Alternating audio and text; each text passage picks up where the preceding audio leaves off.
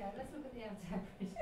Well, we'll be looking at the bodies at Cladh Hallan and South Uist, the island of South Uist. And for you, Ellen, only for you, these are the Outer Hebrides, and we are going to be looking at this site here. And within this landscape here, we know of hundreds and hundreds of sites going way back into probably as far as the Mesolithic period. But the site that we're going to look at today, this has gone down really well this week. It probably won't go down very well in front of you guys. So you're constantly interrupting, particularly Dennis, right? But we've got a lot to go through using a small amount of information, which helps us to elaborate the wonderful finds that have been made here. We've got evidence of mummification. And the archaeologist that we refer to today is an archaeologist that I absolutely detest, a certain Professor Mike Parker Pearson. However, for once, I actually agree with him on something. Yay! He's the man who believes that the stones at Stonehenge were walked all the way from West Wales over the course of 500 years, sort of walking all the way to the top of the Brecon Beacons, all the way back down again, up through the Black Mountains, all the way back around again, all the way around, all the way, and ended up at Stonehenge, right? And he would stand here in this room and convince you that that's what happened. I don't like the guy, but he was the guy who excavated at this site, and thanks to him, we find out that we've got evidence of mummification, not in the Roman period, but in the Bronze Age. However, when you think about evidence for mummification, we do now actually have evidence in the Roman period of mummification also, don't we, Alan? Thank you very much. So, when we think about mummification in this case, it's made us understand that in the Bronze Age, mummification was a lot wider spread than we ever believed or ever thought in the Bronze Age. And bit by bit, we're slowly understanding our prehistoric landscape.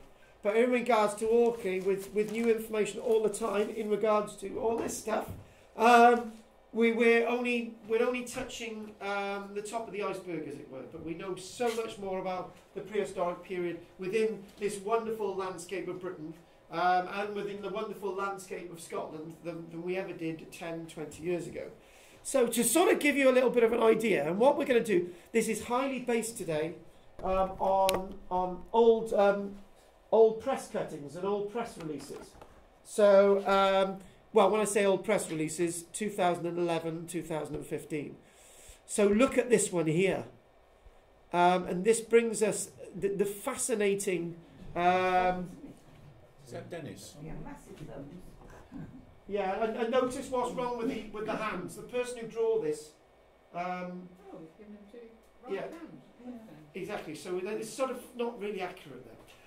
But what we've got, we've got a set of human remains that has been excavated, one of 4 sets of mummified remains that have been excavated, and this is a schematic plan. So originally the person was crouched, right, is in a crouched burial in the kist below the house. However, they flexed it out. Hang on, they flexed it out. This is not how she's buried, this is a schematic plan. They flexed the body out to tell us the bones that were present at point of burial, which is basically the entire body that was found. And the important point is that this part of the body dates approximately to 1,600 years BC. This part of the body dates to 1,500 years BC. And the jawbone itself dates, if you want to look, at approximately 1,450 years BC. Meaning that this female was made up of 3 separate individuals at point of burial. And if you look at the dates, there's, if you want to put this into the extent, this body is around 300 years old at point of burial with the composite parts. Now that is really, really important. Now what I'd like to do is, so that I can get the colour right in this, I'm going to change, they're not too... Carl, Yep. the hands are 2 left hands. They like that. Yeah, that's right. No, it's the way, people. It's a schematic plan. The I archaeologists. get that, but they're not two left hands drawn on it. That's what I'm saying. Yeah, yeah, I know. It's the archaeologists have made a mistake. The person was buried with a right and a left hand. No, you're not listening. I am. In the schematic, if you look at all the other bones, they've actually drawn it like that. Yeah, the bones are all twisted. The bones are that way round. If you go back and look at them. We will have a look now. Well, okay. The forearm bones. Yeah, all the bones. The forearm, and you can see the knuckle bones. Hang on a minute. Oh my God, I got a memory lead. Okay. You got a memory. Can I have it? Right. So what are you blathering on about? Right. Look at the arms, the actual forearm. They're like that. That's why the thumbs are both the same size. Is because the hands are turned up Because the that's other way. twisted. The ulnar and the radius Yeah. is twisted. They're like that. Yeah. Your arms are. Yeah, but There we. I know, but I know that's not how they were buried. Yeah, But yeah. they haven't drawn two left hands. Right. Okay. So they've drawn a left and a right one. Yes. And then turn the arm. Turn the arm. Right. Okay. Right. Okay. I do understand what you're talking about now. But what it is, this is bears no relevance to the body that was excavated. It's just showing you the bones that were present. Right. So, yeah, that's the point I'm trying to make. Must be a reason The for front it. of the hand. Yeah, I think it's the front of the hand. It and might the be, back but of the hand. just stop. Important. Stop. Well, there must be a reason he did it. But it's not relevant. It's really not relevant today. It's fine. It's okay.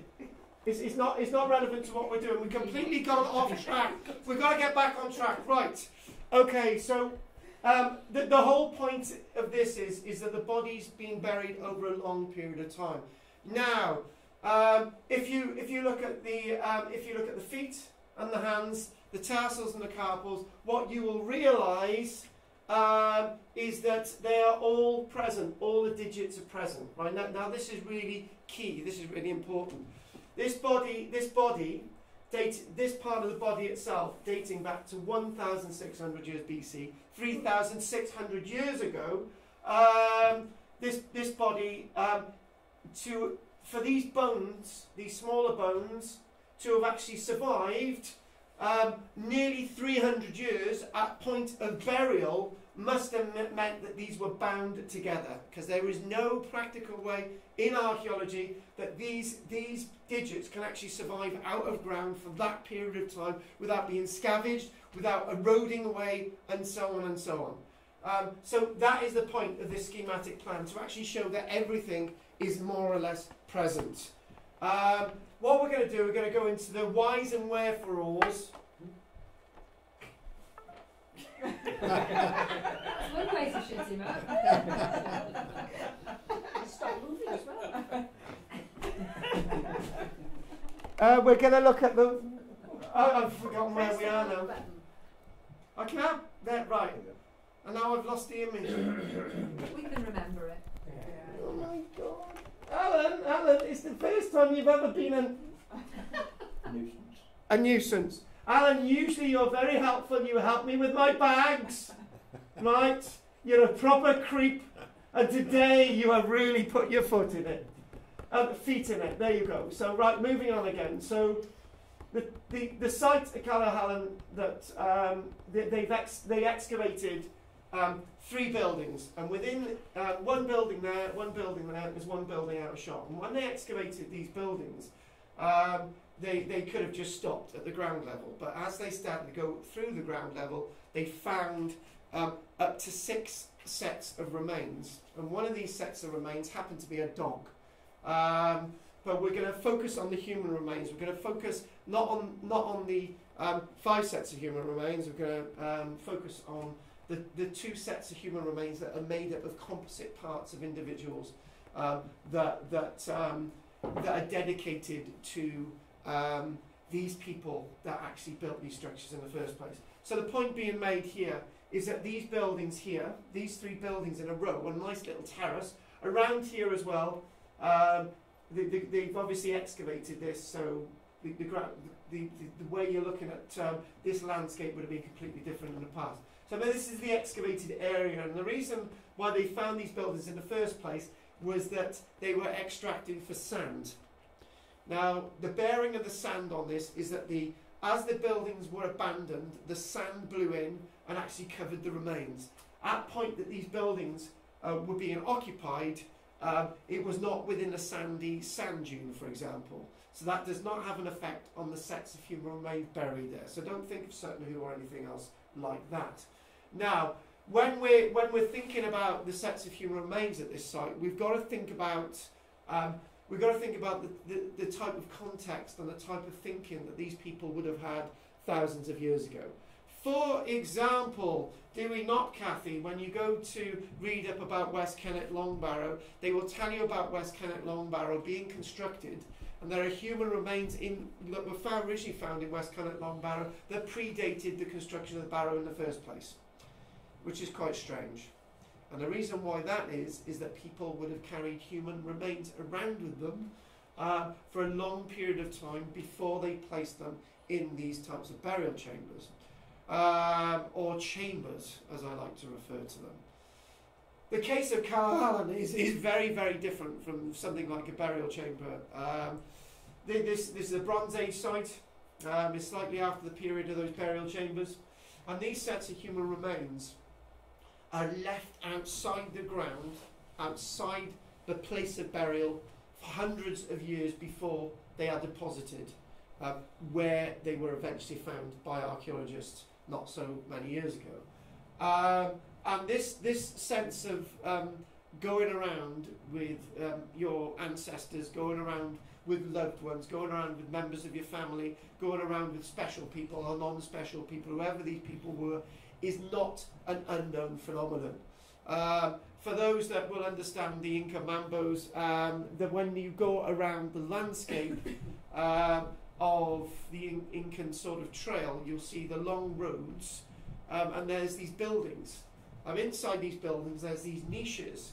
And what you would do, me and Alan, right, we've decided to go into the interior of the Incan world to see if we can find some lost Roman treasures. He's convinced me of that. He just wants to go on the razzle.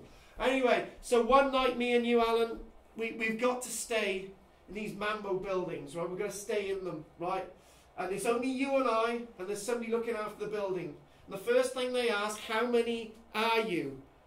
Alan's decided to bring his uncle with us, okay? His uncle is strapped to the side of the llama, right? In one of the panniers. The answer is 3. So Alan, go and get your uncle. We put the uncle in the niche, right? And we nicely go to sleep. In the morning, we ask Uncle his advice on where we're going to go next. We have something to eat. We strap Alan's uncle into one of the panniers, and we go on with our wonderful day, right? There's 3 of us, right? Because our uncle is important to us, isn't he, Alan? Oh, yes. Very important. And that's not unusual in society where we travel around with our loved ones. In the Victorian period, people kept the deceased hair with them, and there are various other bits and pieces that are carried around with people in the Victorian world. And it's not unusual in the Egyptian world. For example, a few years ago, somebody offered me some Egyptian mummified fingers in a little box, right? And these fingers were mummified separately, right? Would the Egyptians have used that as some kind of memory for people in the past? Would they have been buried, whatever? But the fact of the matter is that yeah, exactly. And why not? And why not? But anyway, it's a sense of connection with an individual, right? And the way I explain this is say for example, this is going to touch upon some of you. Somebody has passed away, and you go to their place of burial, or where their cremation urn is, and you go there and you have a conversation. You say, well, in my case, it'd be my granddad. So I'd sit there and say, look, granddad, right? I've met this wonderful woman. Should I have anything to do with her? And you sat there thinking, what would granddad say? Oh, yeah, go for it. Yeah, thanks, granddad. And you go off and you start a relationship with this woman. Or you go to my grandmother and you say, Nan, What do you think about investing in a bet to say that the Labour Party is going to win this election? And my man would say, right, don't go and bet. So I wouldn't put the bet on, right? So in other words, you're actually communicating with those people, with those conversations that you've already had with them years ago, right? That sense of connection, right? And the difference is it's a gravestone or a plaque rather than the body that you've got sitting in your house. That's the only difference. How many of us have got cremational urns of their loved ones in our homes? Probably quite a few of us. And sometimes you get those cremational urns out and you talk to them, right? You have that conversation. It's no different from having a set of mummified remains in your house. In modern day society in the West, it's not acceptable. But to other cultures that are still around us today, it is acceptable. It's part of their culture. So what I'd like to do is actually I'd like to get straight down to the undies, right? And I think what it was, you know, Lynn was having a wicked way earlier on, you know, and Alan, she got you to push that thing there, Alan, right? Her energy, you know, Spell. Yeah, Lynn's on a broomstick flying around and she just wanted to be in the room. Chris, I had to mention Lynn, otherwise she'd feel that she's not wanted and loved. So right, what I've got to do now, I've got to try, where's the thing? Hang on. I don't know, it's gone somewhere. Oh, hang on, if I do that there, where have I gone? Right, there she is. There's that wonderful lady. One of the bodies buried at KARL Hallan. You can see there she is. And I know. Okay, Chris, enlarge it and make it a bit more clear. Okay, Chris, I'm listening to you. Right, thank you. See, what did me and Chris do?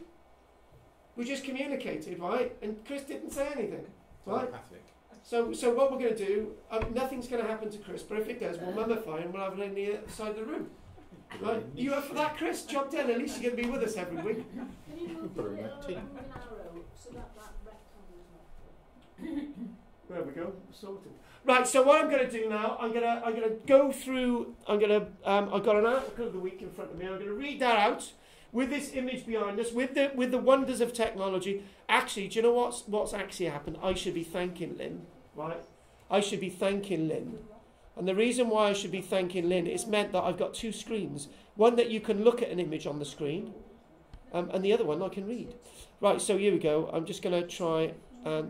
What are you talking about? We just wondered what the white U-shaped thing is in front of it there. In front of the skull, which sort of comes out from her eye. That's a hand. Is it? Yeah, that's one of her hands. She's like that. That's a hand. She's going.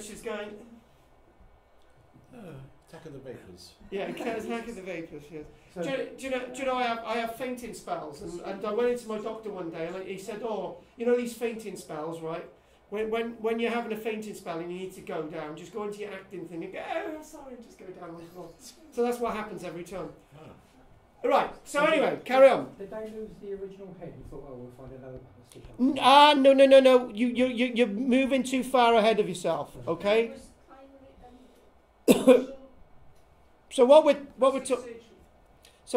talking about, Frankenstein's bog mummies discovered in Scotland. So this is the headlines. 2 ancient bodies made from 6 people, new study reveals. We've got 4 bodies that are mummified, but we've got 2 bodies in particular that are made up of 2 individuals, made up of 6 individuals altogether, which date from an interesting time span. So in other words, it's not sort of Keith, what we're going to do, right? Yeah. My head. You and Chris are dead, Yeah. right? Yeah. Think of it, right? You and Chris are dead, right? Got a similar head, right? Yeah. So what we're going to do, Both handsome heads. we're going to get rid of your head, right? Yeah. We're going to put your head on his body, Yeah. right? Nothing personal. You've got a lovely body there, right? Yeah.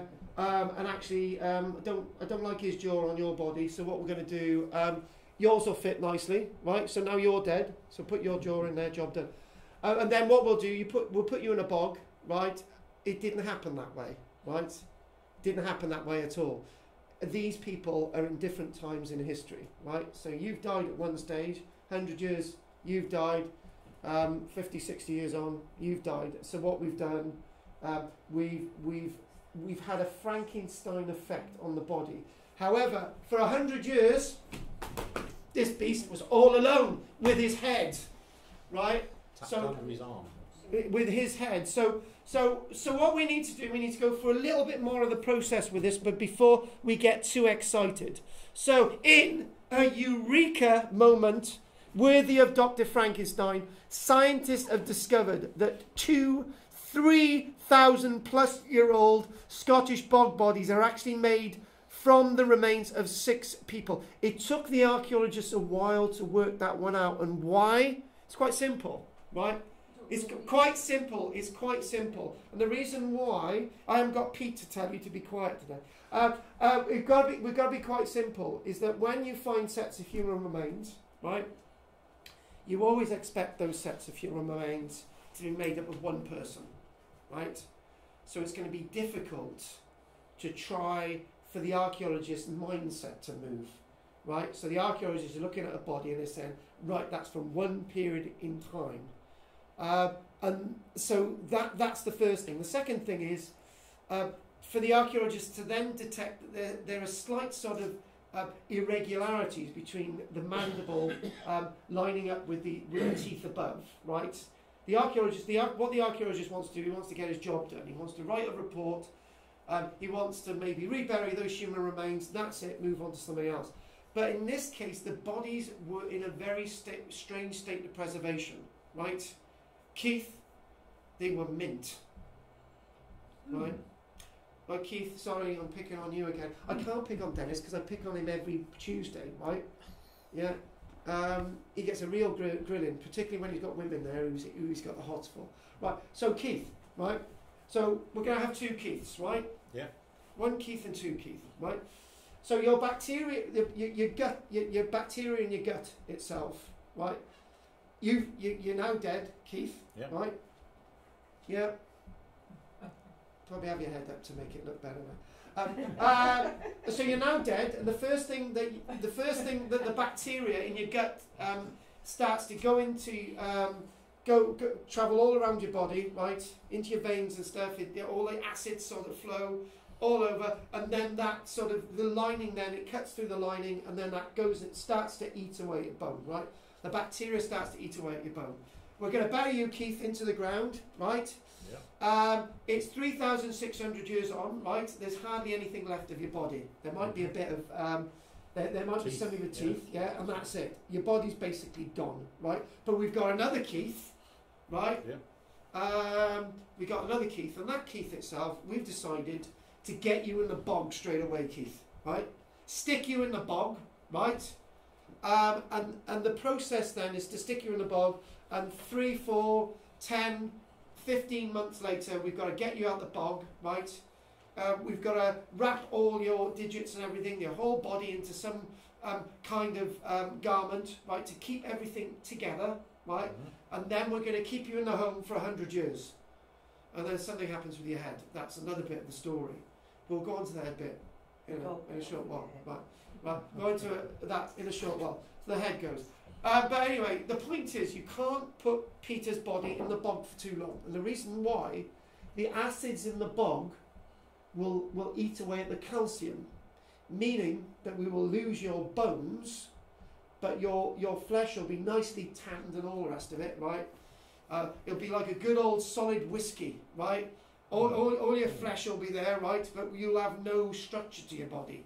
She'll be this dribbling idiot. Wibbly right? wobbly. Yeah, exactly. So what's happening is that suddenly Keith's head disappears. But sorry, Keith, right?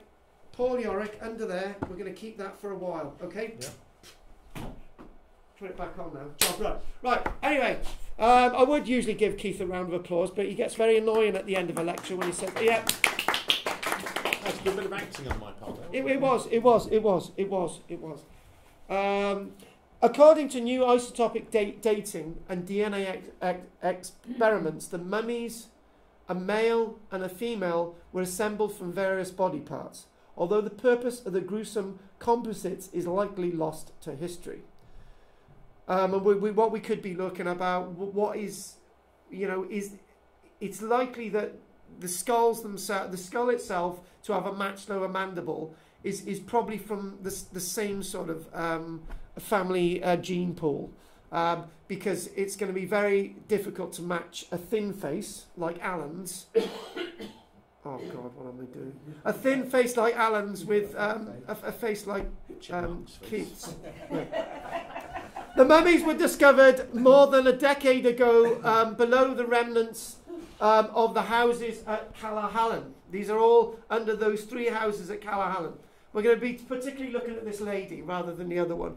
A prehistoric village on the island of South Uist that we know had hundreds and hundreds of villages at one point. Now, it's difficult to work out that the male one of the 2 that has been made up of composite parts of the 4 mummies at the site, that could have been buried after 600 years. So this person that you've got displayed in your home is buried a considerably length of time after the original person had passed away. And what does that mean? The person who is in your building for that long period of time was so cherished, you can explain it as the same as a Roman Samian ware bowl still on the table of an Anglo-Saxon 600 years after that Samian ware bowl had been made. It's so cherished and loved that there's not even a chip in it, right? But they'd be Now, members of the same family, wouldn't they? now this is where DNA comes in. All the DNA needs to be really looked at, and what we don't have is the DNA of the people that were living at the point that the body was laid into the ground. Now, all these questions are really important, but they still need to be answered. But there is a massive important point here. Forget about the head bit still, right? We want to go down another journey. In the Neolithic period, generations and generations before, the period that we're talking about now is the Bronze Age, 3,600 years ago. The Neolithic period, we're talking in excess of 4,500 years ago. There's a bit of a gap, right? But in the Neolithic period, they believed in the sense of spirit or ancestor space. And Kathy and I experienced a bit of this when we went underground with Martin Carruthers in Orkney. When we went underground with Martin, he basically said the reason you go underground, right, and you've got a stone above you, you've got stone supporting it, right, and you've got a stone wall underneath here, and there's a gap there, there's a gap there, there's a gap there, and there's a gap there, right.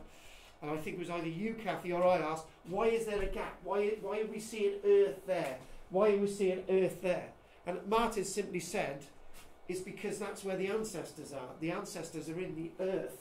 That's why there's a space. There's a space to go in there and say, look, I am not happy. Why won't you help me? And you put all this information into this hole, and you sit there and you contemplate, and maybe you might get the answer underground, right?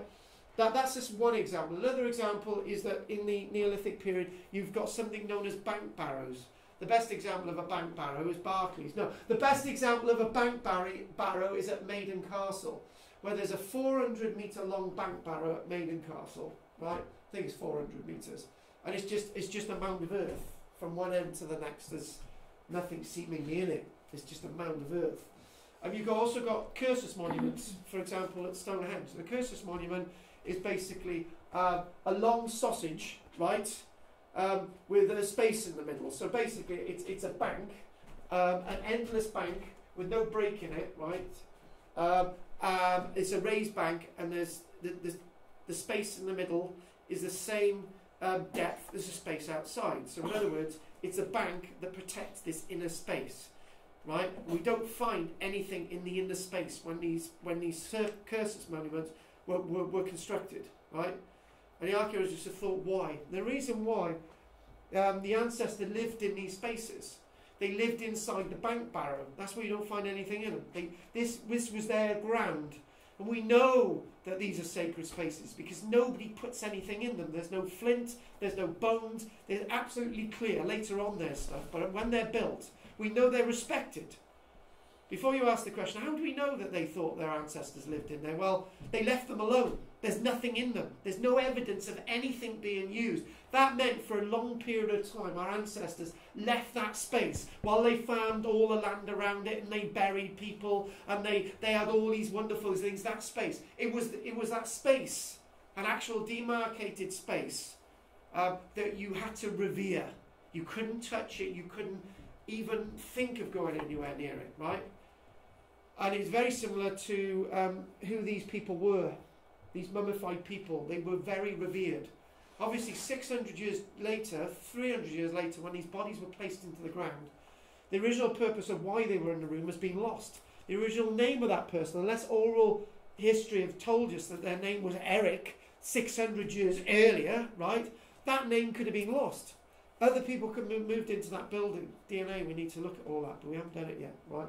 So we need to find those other bodies.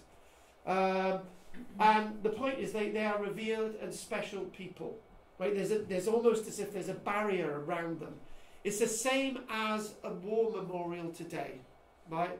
I know they're a bad example. 99% of all war memorials have never seen any graffiti, never seen anyone urinating up against them, haven't seen any damage, haven't seen anyone with spray cans. 99% over the past 100 years have not been touched by thugs, drug addicts, people on the P or whatever. They've done nothing to them because they revere those monuments. It's the same as that person. It's the same with those cursus monuments. So that tradition of revering something, but not really understanding why we revere it.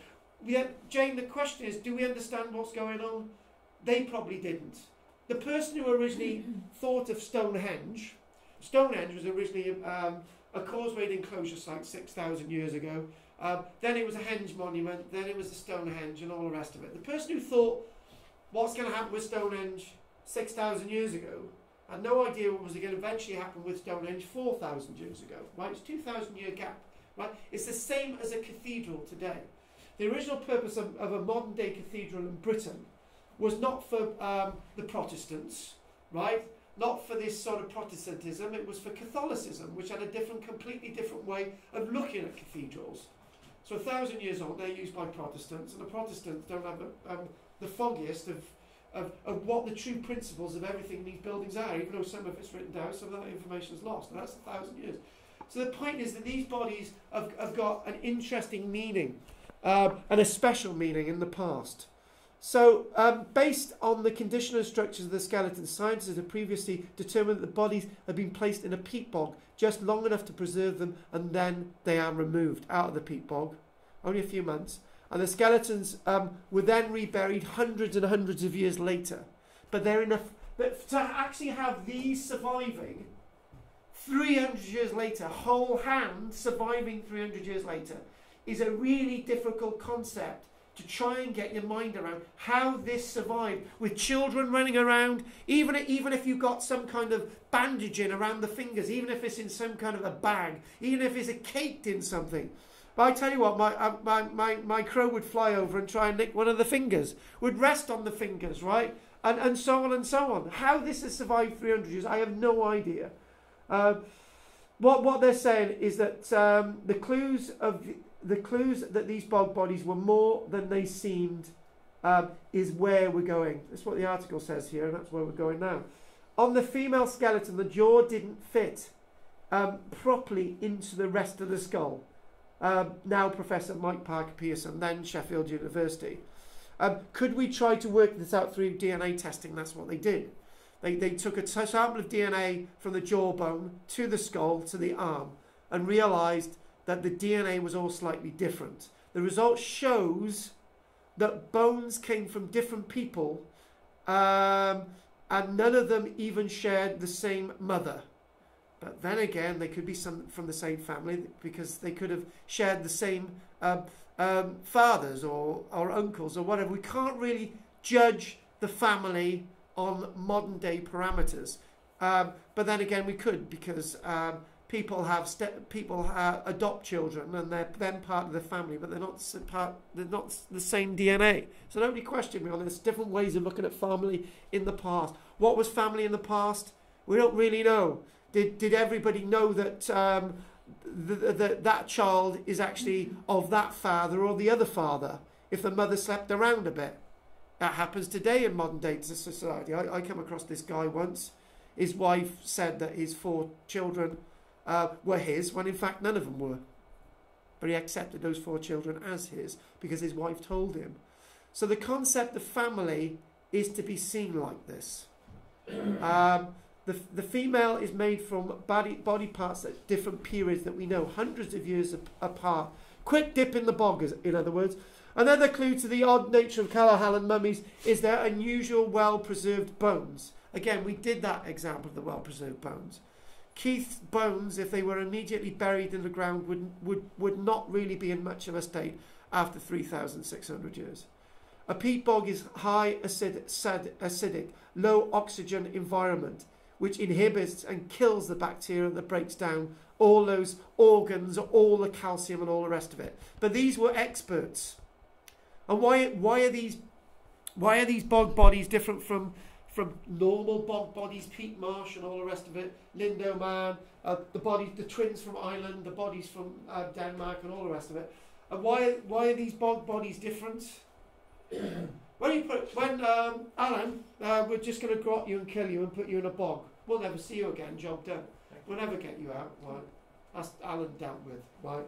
Don't really want to know him anymore, you know. I'll have to dig you out, Alan, because I'm going to get the rest of the money out of you for the trips. Anyway, but the point is, Alan, right, if you're a normal bog body, we got rid of you. We're never going to see you again. The difference between your bog body and Keith's bog body is that Keith is brought back out of the bog within a few months, and they're displayed in front of us. You're never to be seen again. That's right. Yeah. I can't swap over roles. Look, I don't dress up as a woman on TV and say this isn't fair, do I? You know, I get on with it. Michelle reckons I enjoy it, particularly when she turns up some days and I'm in her clothes. But that's not the point, okay? You can't have it all, Alan. All right? Don't worry, Alan. I'll make you feel a bit better in a short while. They can't wait. So in the Cladh Hallan bodies, the bones are still articulated, attached to each other as they would be in life. Key. This suggests that the buriers removed the bodies before the acid really got at them. When the mummies were later reburied in soil, the soft tissue again began to break down, but your bones remained forever. Okay, to make this fair, we dug Alan out, put him on display in the museum, and people sit there with their ice lollies licking them, looking at Alan's naked remains. Oh, brilliant. Good. You can imagine Andrea there, sat there, looking at your naked body, licking an ice lolly. You'd be really happy, wouldn't you? She's into that type of thing, aren't you? So the researchers aren't sure why the villagers went through this unusual process. We will never know. But it's a very, very complicated process. A cynical theory may be that you wanted this thing about the head. After 100 years, the head fell off.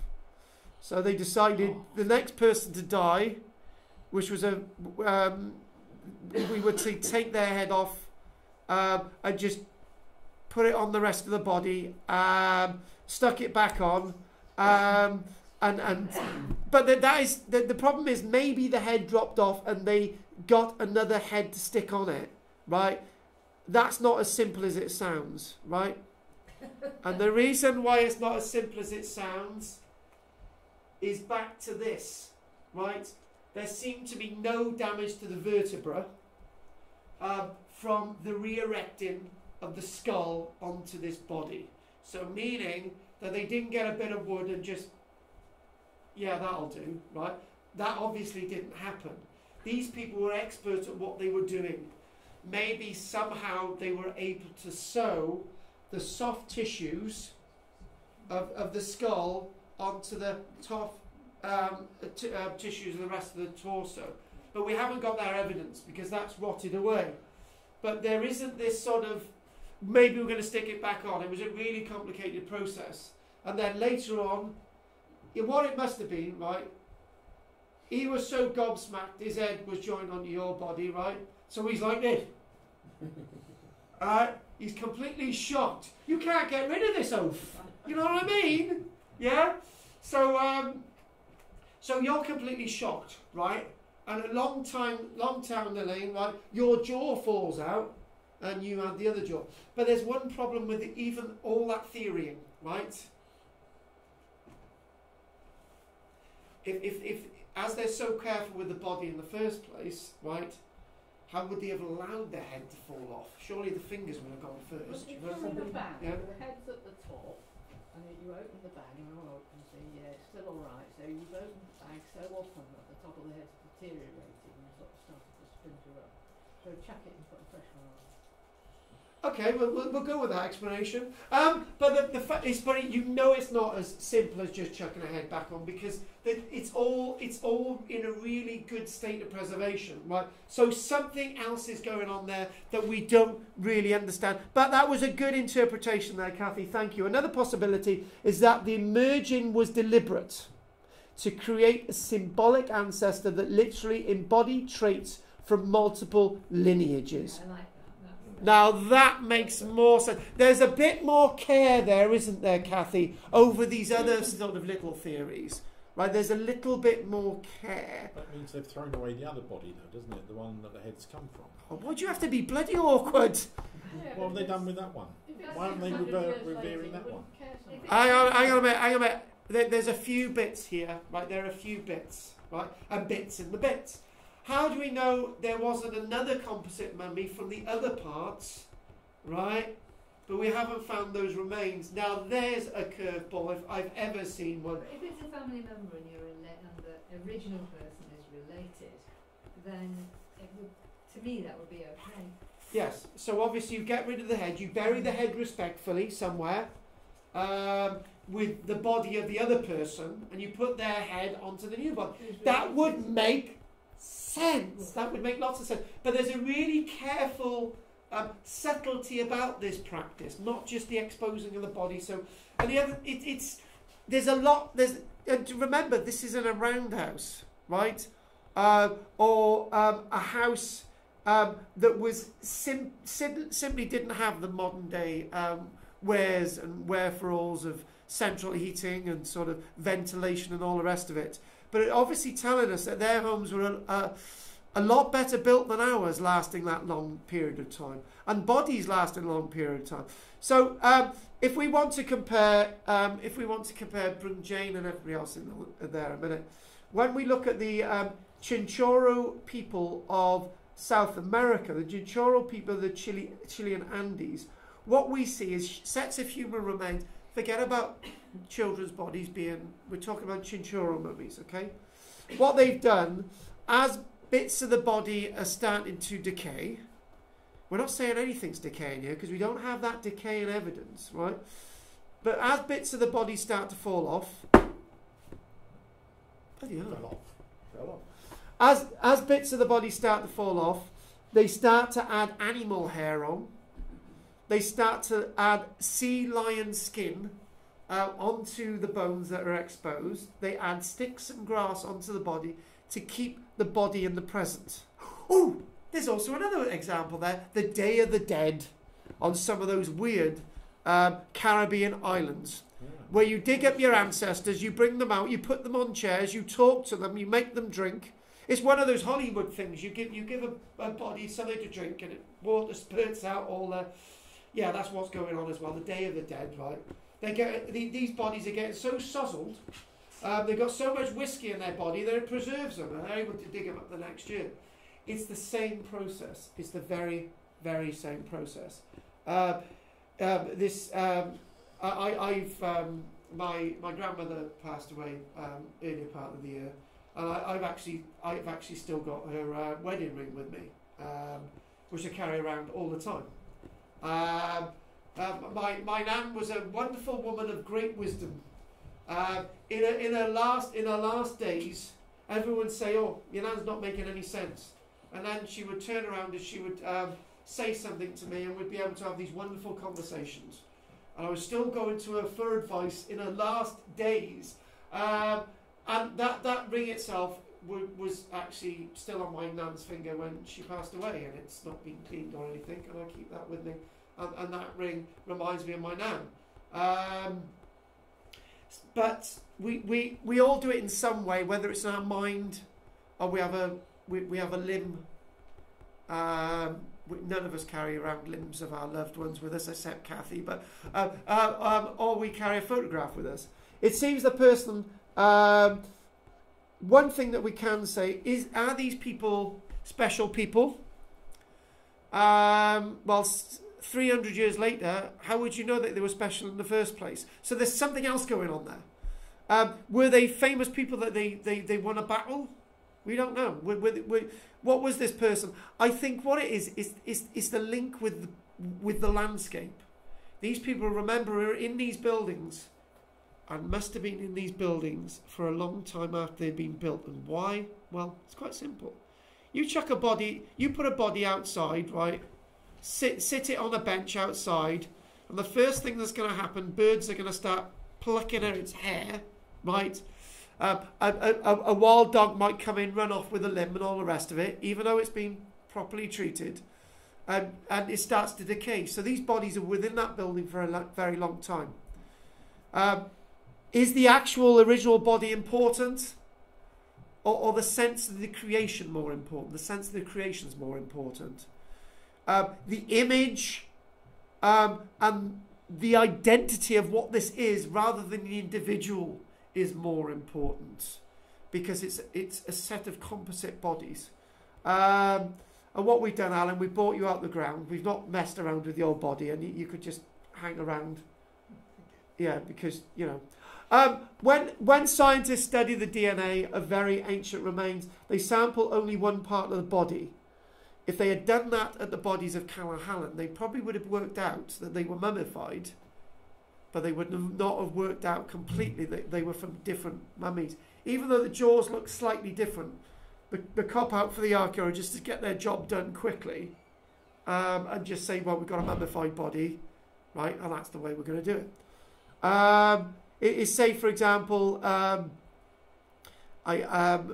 don't know if they go to this extent, but say, for example, you found two bodies at Waterloo in a ditch, and you've got one head over here, and you've got one head over here, you've got a length of body here, and you've got a length of body here.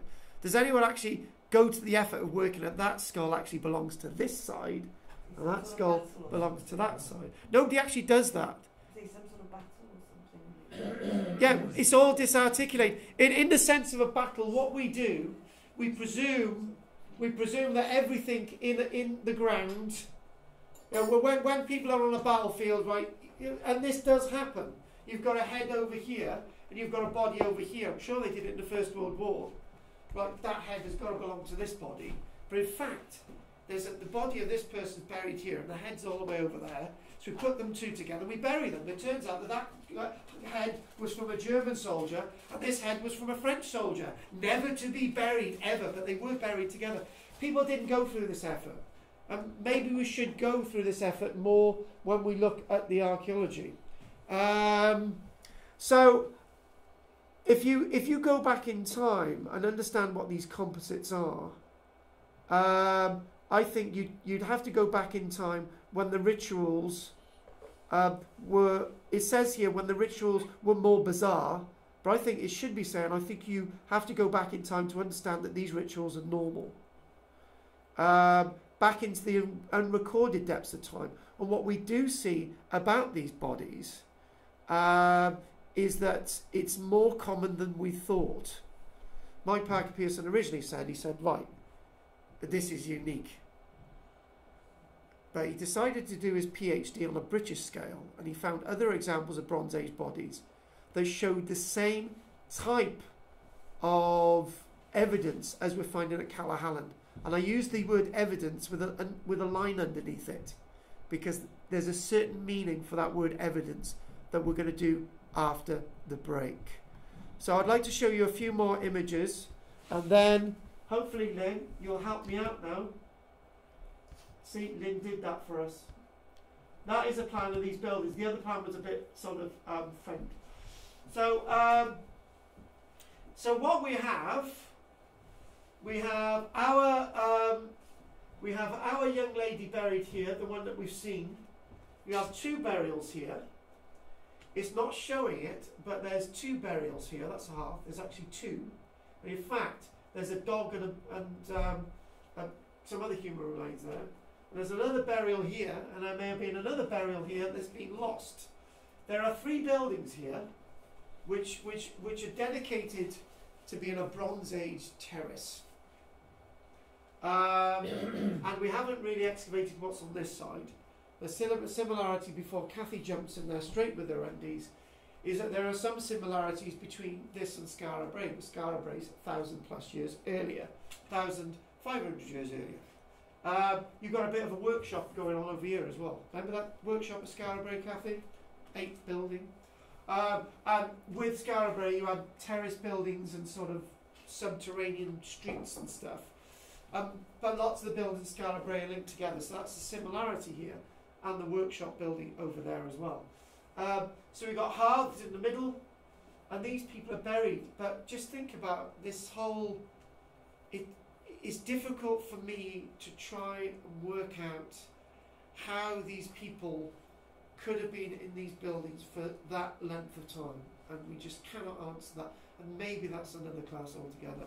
And what I'd like to do now is show you one more image, and we will take a break. So here we go. We have 1, 2, 3, 4, 5, 6 sets of human remains, and a dog's body as well. So that really screws it up. Right, so if you want to look at this sensibly, there's one set of remains in there. Okay, there are. Are all the remains complete? That's been disarticulated. Complete. But you interrupted at probably the wrong time there, but that's a good question. They are complete. That's been damaged, probably because of the other actions of these burials. So technically, right, I'll be very careful with my wording here. That's not really a completely immature body, right? But you've got you've got 3 sets of remains in here, but you could count them as 2 sets of remains, because that set of remains there is a 3-month-old child. So try and get my mindset around this. 2 adult remains in there, but there's 1 child. 2 fairly adult remains here, no children, and probably 2 down here as well. The reason why I'm a bit sketchy on this set of child's remains, baby's remains, is that it's a special case. We've got to treat it as a special case. This child didn't last long, 3 months. It didn't last long at all. But that sort of that gives you the sense. And that is Our Lady that we've seen a few images of. That's the one with the flexed hands. We're not going there again, Andrea. And what we're going to do now, we're going to take a break. Are there any questions? Yeah, can I take the dog's bones to the same period? Or? I'm not answering that question because I don't know the answer. I don't think they've really gone. I don't think they were still. They probably have got dating for that, but I haven't got it with us today. One of the bodies says female, made up of 3 bodies. 3 females. 3 female bodies. Yes. So they must have deliberately put females with females. Yes. So they must have known that the oldest one was Auntie Maud, and they kept her that she's Auntie Maud, and then added somebody else. Or another woman who's very important to the vision. Yeah. So there is one. A female skull is a lot more narrower than a male skull. It's got a completely different structure. The teeth work slightly different. Bigger bones. Yes, and so this is why you've got to get like for like. So not only are you dead, Keith, you're also a woman. Was it an island during that period, or would it be connected to the mainland? It was an island. Completely. Yeah. I wouldn't have much relevance here, but it's still an island. Any other questions before we take a break? No? Okay, let's take a break now, folks. Next week, please. Yeah, okay, I'll give it back. Right, okay. Right, so carry on with this. Somebody who disappeared after he retired. Oh, you mean People keep Yes, going, it did, but yeah. he just... That's what the lawyer said, the story. Yeah. What's this? What are you talking David about? Bellamy. I gotta be. They examined all of them to see if they're mixes of people. Yes, they have all 4 of the mummified ones, particularly, and then you've got the other 2, and you've got the dog. To be honest with you, this is very, very complex work that we're actually looking at. So I just want to move through these images now on the screen, and so what we've got here. So again, back to this original slide where you've got the sense of mummification, and you've got these row of buildings, the sense of place within the landscape, the recovery of the archaeology there in the first place, the sequence of DNA, the work of Mike Parker Pearson, and the bit of evidence that told you that we truly have mummified sets of human remains. That's the piece that we need to go on to. I'm just going to skip through my slides a minute to make sure I've done everything, and I want to do that article which will give it justice. Okay. Right, here we go. I wasn't going to use that one. I was going to use the one that was the other one. So if we can have that as a headlines in the background. There we go.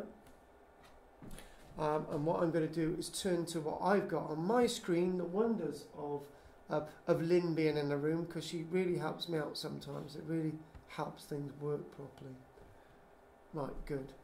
So this is the updated stuff from 2015, and the wonderful thing was when I was with the University of Highlands and Islands is this they were still really using this as wonderful teaching information to tell us the wonderful finds that had been made at South Uist as part of the information range of the Highlands and Islands University. So, solve the mystery of Britain's Bronze Age mummies. So these are being found less than a decade before 2015. But by 2015, we're really understanding what these mummies are about and how we came to the conclusion that the mummies themselves have been mummied, because there's a certain piece of information I haven't given you yet. Whenever mummies are mentioned, our imagination strays to the dusty tombs and gilded relics of ancient Egyptian burial sites.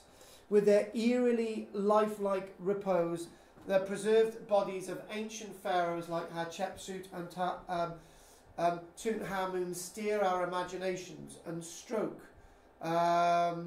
the very brain cells that we have to give an interest in these people and cultures that have long since passed away.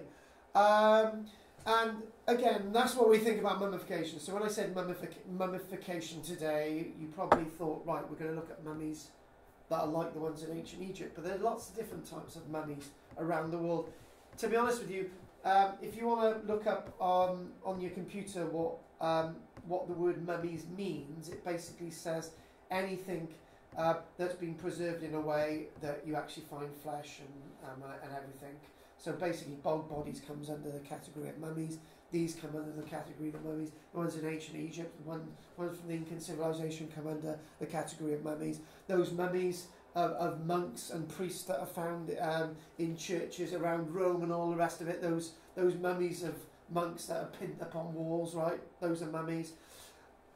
But the ancient Egyptians weren't the only ones to put mummification out there, as we've already explained. As it happens, mummies dating back to the Bronze Age between 4,200 and 2,700 years ago have been discovered in Britain, and only very recently, starting with the finds at Cladh Hallan. But until recently, we knew very little about how mummification was practiced by ancient British societies, or to what extent. So when Mike Parker Pearson was working at the site of Cladh Hallan, he really believed that these were the only examples ever. But because he was doing his PhD at the time, he basically, what he wanted to do was to use other examples, look at other examples, how mummies work across Britain and elsewhere. And he gave us some really intriguing information. To finding out how peat bogs and bacteria affect the body after death. This helped to unravel some of the mysteries surrounding Britain's Bronze Age burial and mummies. I first learnt that mummification may have been practiced in Britain back in 2008 while a student at Sheffield.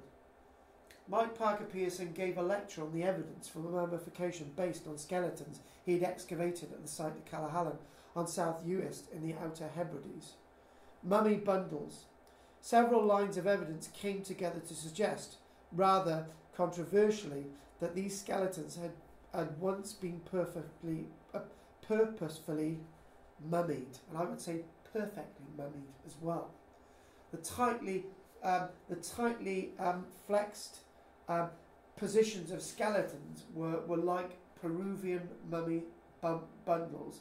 The word flexed usually either means that a body is laid out right or tightly flexed, bound together. But these are all where the bones are all integral, articulated. And 2 teeth, part of the wrist and the knee of one of the Cladh Hallan skeletons, had been removed long after they had died, which suggests that the bodies had been curated for an extended length of time.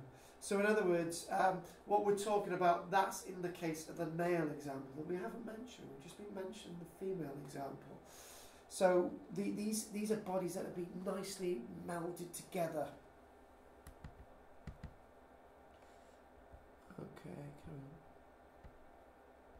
on. The radiocarbon dates from one of the skeletons were older than the dates obtained from the sediments at the burial site, our female example. This suggests that the bodies may have been buried centuries after they had died. A thorough physical examination, together with the DNA analysis, showed that both skeletons had actually been constructed from the mummified parts of several individuals. We already know that, but the information you don't know is coming up. Of course, based on this evidence alone, it was possible that these mummies were outliers. He thought that these were unique. Through research, he found out he was wrong. And it's the only time I've known that Mike Parker Pearson has ever said he was wrong.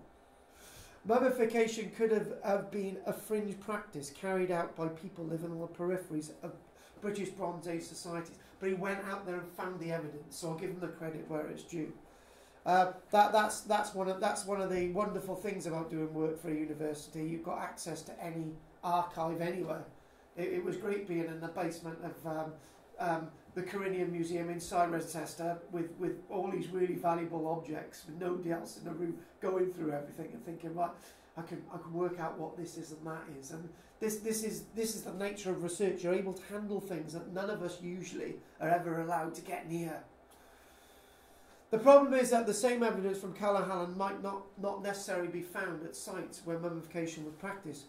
Radiocarbon dates would not always have been the precision needed to identify significant delays between a person's death and their burial, because sometimes carbon dating gives you an approximate date, not a finite date.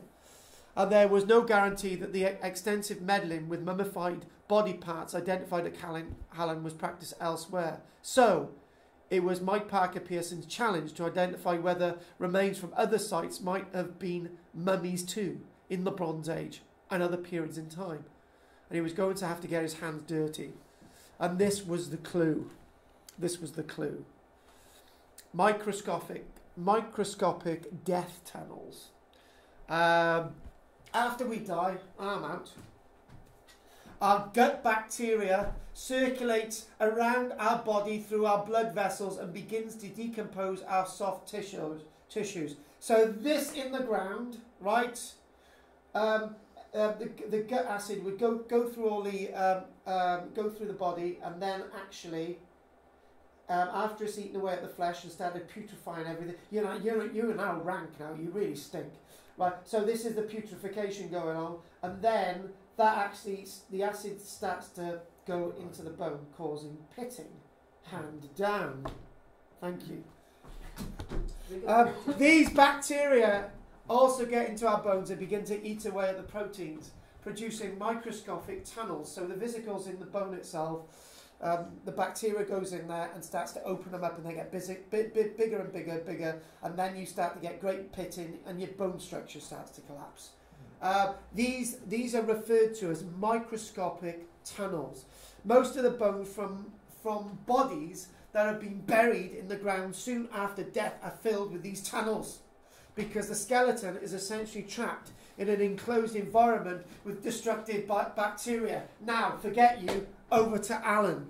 Little or no tunnelling was observed within the skeletons from Cladh Hallan, suggesting that their putrefaction had been interrupted. You have been interrupted for the first time in your life, Alan.